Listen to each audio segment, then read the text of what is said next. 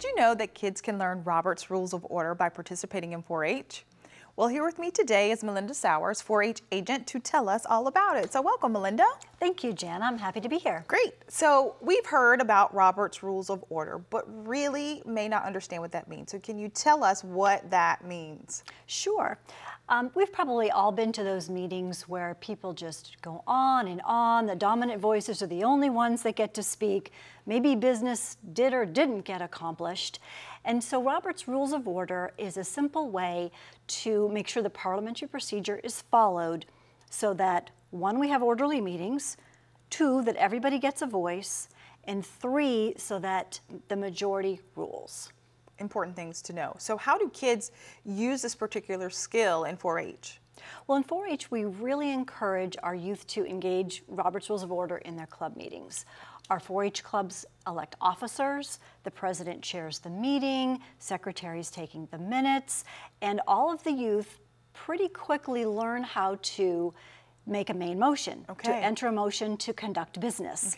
We have some helpful tools for them. We have our Robert's Rules in brief that we provide to our leaders, which gives them kind of guides, tables, scripts, references, and then even something very simple like this, some cue cards that we provide for our kids so that they can hold this up and the kids know what to say. Because when they don't know what to say, maybe they're going to sit there and think, oh, I don't want to say the wrong thing, it looks silly.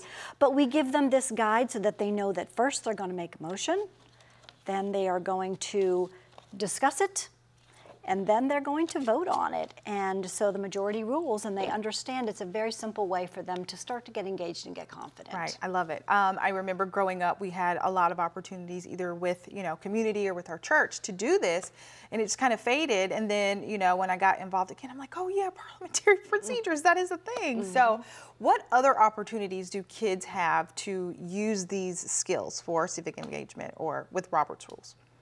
Well, in addition to 4-H clubs, we also have our leadership club. That's a county-wide program, and they can even go deeper in learning how to use these skills. And at the state level, we have executive boards and state council and 4-H legislature, which is a program where our youth go to Tallahassee, actually sit in the big comfy chairs, and they're on the floor of the legislature conducting business, and they have to learn from start to finish how to do that.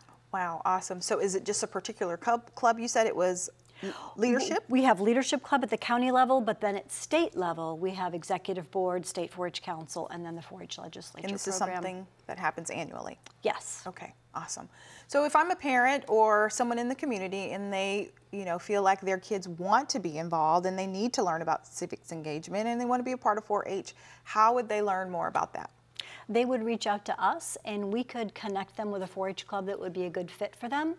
In August, we're going to start re-enrolling for the fall, so sometime over summer or early August would be a good time to reach out. And we really want our youth to have these skills so that they can engage in civic activities as adults. Right, and also at their schools, because if there's any kind of clubs at school, sometimes they still follow this, right? That's true. They could use this also with their club activities. Okay, awesome. Well, thank you so much, Melinda, for being here. Now you know how 4-H contributes to youth development through civic engagement and how you can get your child involved in 4-H.